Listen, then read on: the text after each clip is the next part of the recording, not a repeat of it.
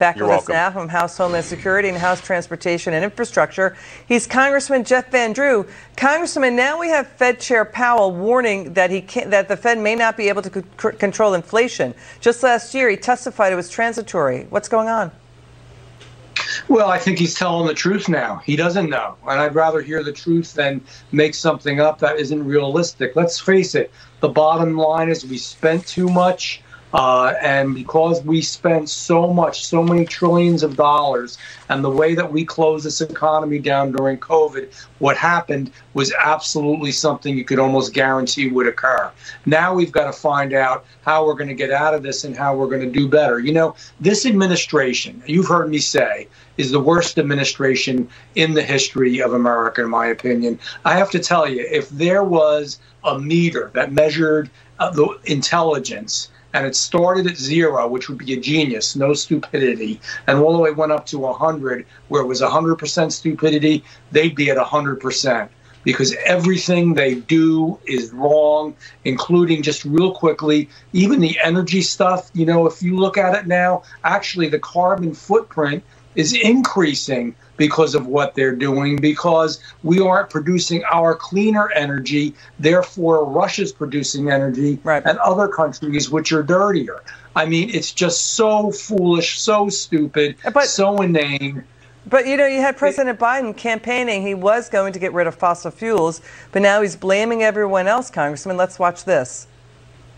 I guarantee you we're going to end fossil fuel, and I am not going to cooperate with it, okay? It has to be replaced by renewable energy over time, And I'd stop giving to the oil industry. I'd stop giving them federal subsidies. We are going to get rid of fossil fuels.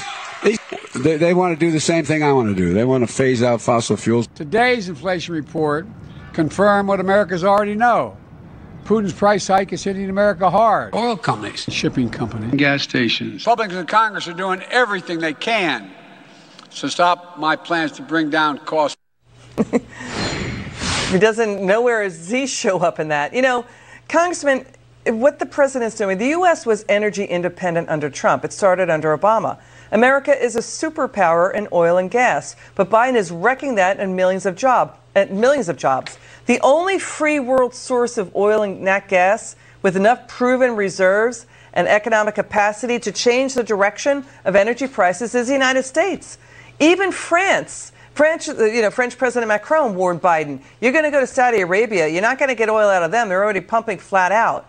So there's that. But France has an all of the above approach. Oil, gas, nuclear, coal. Now you've got Obama did the same thing. Biden has gone so far to the left of Obama here.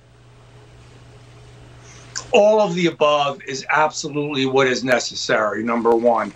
I mean, that is what we should be doing. It's what we could do and reach the goals that we want to make. Secondly, as I mentioned before, Biden doesn't even have a real sense. Maybe some people around him do. I don't know. I don't know who's controlling this thing of what's going on. I mean, Macron had to school him today. You know, and they actually had to take him out of the public venue because they were afraid he was going to continue to say stupid things, because he didn't even know that the Saudis weren't going to help him. He didn't even know the United Arab Emirates wasn't going to help him. He doesn't know what he's doing. He's embarrassing the country. You know, again, he ought to get a cognitive test. You know, we got to get to this. We'd be scared if we saw it. Here's the other thing. France, Germany, Austria, the G7 nations, too. They're firing up the coal plants for electricity. Absolutely. As Russia is cutting natural gas supplies after the president had green-lighted Russia's Nord Stream 2 pipeline. And now Russia's cutting off their gas supplies. So they're firing up coal plants for electricity in Germany, Poland, the Netherlands. And here's the other thing, too. The new report is coming out from Real Clear Energy, Congressman. China and India, they've so fired up their coal plants, they're wiping out all of the U.S. gains and achievements in cutting GSE's greenhouse gas emissions since 2005. Absolutely. And that's what I meant when I talked about the stupid meter. You know, how stupid can you be? Literally, because of the policies that you've enacted, not only you have hurt the economy, reduced the average level of people living and the quality of life, what you've also done is actually increase the carbon footprint. Okay. I almost don't know why. I can't imagine how he actually got it done.